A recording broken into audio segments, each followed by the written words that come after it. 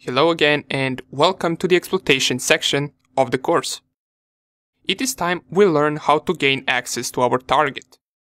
What we managed to do for now is, with the help of our Kali Linux machine, we managed to identify our target and find out a lot of information about it. Remember, once we were starting, we didn't know anything about it. But after, with the help of different tools such as Nmap, Nessus, WhatWeb, and others, we managed to gather enough information about our target to be able to exploit it. We have discovered opened and closed ports. We also discovered services running on those ports, including their versions. We found out what operating system was our target running. And we have also tried finding vulnerabilities to see whether the target has some known issues or bugs. In other words, we performed information gathering, scanning, and vulnerability analysis. Right now, the next step is to use that information we have to gain access to our target. Here is how the process goes. Imagine this is our target, and these are the information that we gathered for it. It is running Windows 10. We found out it has an older version of Windows 10 that hasn't been updated lately. We found 3 open ports and 1 filtered port, and we know for sure that one of those open ports has a vulnerable software running on it, since we also performed vulnerability analysis. Once we found out this information, the next step is to extract useful information from this. So in this case, what we would find most interesting would be these 2 facts: an outdated Windows 10 operating system and a vulnerable software on port 1234. This is what we will use to attack the target. We would then exploit the target's vulnerability and gain access to it. But wait a second. What do I mean we would exploit the target? How do we do it exactly? And what does exploit the target even mean? Well, exploiting the target, in other words, is using its vulnerability that we discovered to send something called payload. What a payload is a program that we deliver to the target after the exploit. Usually, this program is something that allows us to execute commands on target system and navigate through its files and folders. Now, I know what you're thinking. It is still a little unclear to you as to how this works exactly.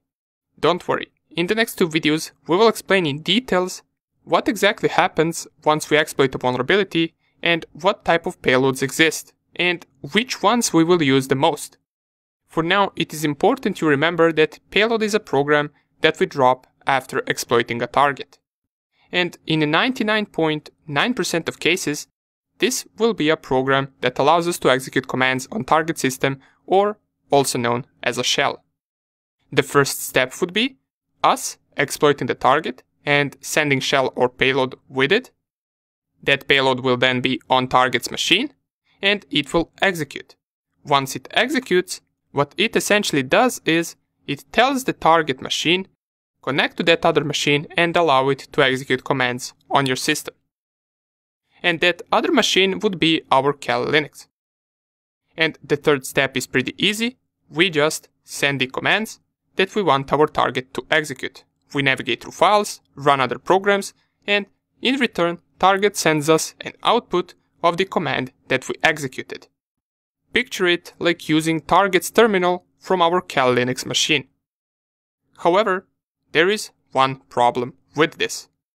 Imagine we have 2 different targets, target A and target B. And let's say target A has a known vulnerability. It is running some outdated software on port 5555, for example, and in that case we would do what we just explained, which is exploit the target through the vulnerability and deliver the payload that will allow us to control that target machine. Well, this scenario would only work if the target has a vulnerability. But what if it doesn't have a vulnerability? What if all of its softwares are fully updated and secured? What then? In that case, we would do something similar. We would deliver the payload to the target, just this time we cannot do it through an exploit, which also means we can't make the payload auto-execute on the target, since once again, there is no exploit that we can do. We must deliver the payload to target using different way, and also we must make it execute a different way. Well, in this case, social engineering comes in play. We would try to trick the user to open our payload by themselves. They must run it for us. How would we do that? Well, we could use different methods of delivering the payload. We could, for example, use an email containing our payload that we perhaps masked to look like an image or a different file type. We would also make sure that email looks legit and target doesn't think twice before trying to open that image. We could spoof our email address so it looks like someone that our target knows, so they would never think that the image we sent could contain something malicious. Once they open that image, in the background our payload executes, and it grants us access to their machine without them even knowing it. This is just an example. There are multiple ways that we can do this. If you were, for example, physically close to the target, you could infect it over USB drive. Plug the USB drive in the target machine and execute payload manually. But something like this you will almost never do, due to a higher risk, of course, and if you were even able to come close to the target machine. Nonetheless, these are the two different possibilities. Either target is vulnerable, or it isn't. However, if it isn't, we don't just quit. We try different methods. Throughout this section, we will cover another big tool that all hackers use, and that tool is called Metasploit Framework. It contains thousands of exploits, and all of them are already in our Kali Linux machine. All we need to do is learn how to use them and how to run them. This is something we will cover shortly in great details. Let's start hacking.